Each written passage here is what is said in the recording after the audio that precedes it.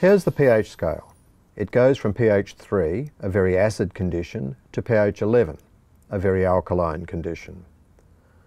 At neutral or acid soil pHs, clay platelets have negative charges on their faces, but positive charges on their edges.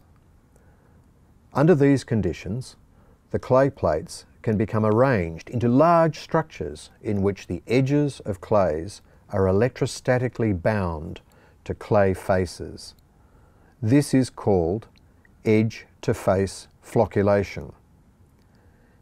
If the pH increases towards 8.5 or 9, hydroxyl ions crowd around the positive charges on the edges of the clay, which breaks down the edge-to-face flocculation, and the clay particles disperse.